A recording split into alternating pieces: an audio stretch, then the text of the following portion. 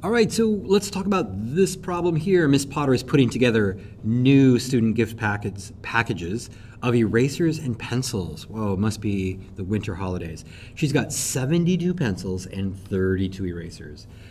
She wants each student to get a gift pack with an equal number of pencils and erasers. That sounds important, right? So an equal number of pencils and erasers. All right, that's only fair, right?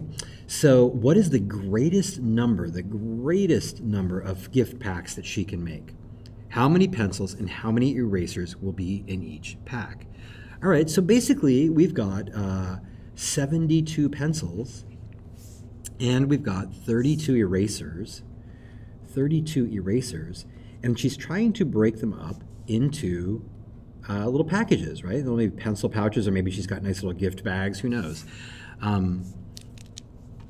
And she wants to make each one of them equal. So let's see, so she's breaking these up into equal groups, and each one of these is going to be a package, right? So I hope you can see that this is a division problem, right? We've got to take 32 and divide it into packages. We've got to take 72, and divide it into packages. The question is, how many packages, right? What is that number going to be? What is n going to be? I'll put a little n over here so it'll remind us the number of packages is what we're looking for. Now, I could divide them both into 2, right? These are both divisible by 2, right? I could put a 2 here. 7, 8, 9, 3, 4, 5. They might both be divisible by, let's see, 8. Yeah, they could both be divided by 8. I should put it 8 here. You know, so there's several options, but how can I find the greatest common value? And just because I thought of 8 doesn't mean it's the right number, the right answer. So we are going to create a prime factor string, right? So we can figure out what is actually the biggest number, right? So let's start with 72, right? 72. I'm going to switch to red here. All right, so I've got 72, and I'm going to break it into 2 groups of, now I've kind of forgotten, I don't know what the other factor is. So I'm going to use division, right? Division is what's going to help us find the other factors. I have 72, and I know 2 is one factor. Division will tell me the other factor, right? So 2 goes into 7 3 times. 3 times 2 is 6, and I have a 0 here, and the remainder of 12.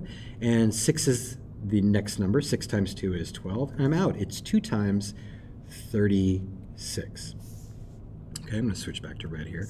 36, I know that can be divided by 2. And again, I'm in that same position, right? I don't know what the other factor is, so I'm going to use division, right? 2 goes into 3 one time. 1 times 2 is 20. There we go. We have 16. That's going to be an 18, right? So it's 2 times 18. And from here, I think I got it. 2 times 9, and that's 3 times 3.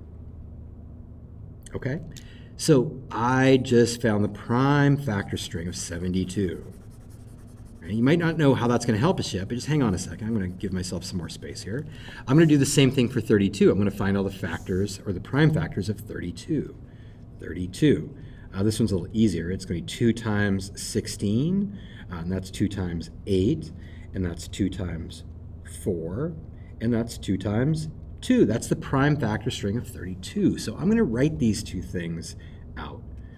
2, right, times 2, times 2, times 2, times 2. That's the last one, times 2.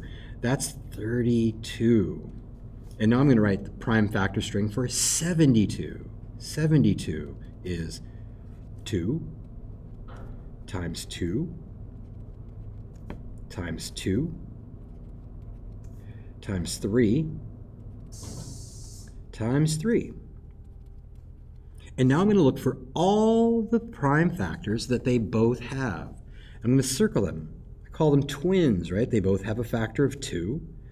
They both have another factor of 2, and they both have another factor of 2. Okay? All that 72 has left is 3 and 3, and 32 only has 2 and 2. So there's no more common factors. So our prime factor strings show us that all the common factors are 2 and 2 and 2. And that equals 8. 8 is our greatest common factor. 8 is the greatest common factor. So it turns out that 8 is the greatest number that both of these can be divided by. Look, turns out Miss Potter can make 8 gift packs. The second part of the question is how many pencils will be in each package. So let's think of 72 divided by 8. You probably know that that's 9, right? So we could say 9 pencils. And 32 divided by 8, you probably know that's 4. So that's 8 groups of 4. That's 8 pens in each package. Remember, we're talking about 8 packs. Okay? So there we go. Just 8 packs. Each one has 9 pencils, and each one has 4 pens. That's how we're going to use the greatest common factor to answer questions like this. All right? You're going to find the prime factor strings. You're going to circle any common factors, and you're going to multiply those common factors together, and that gives you the greatest common factor. All right, good luck, everybody.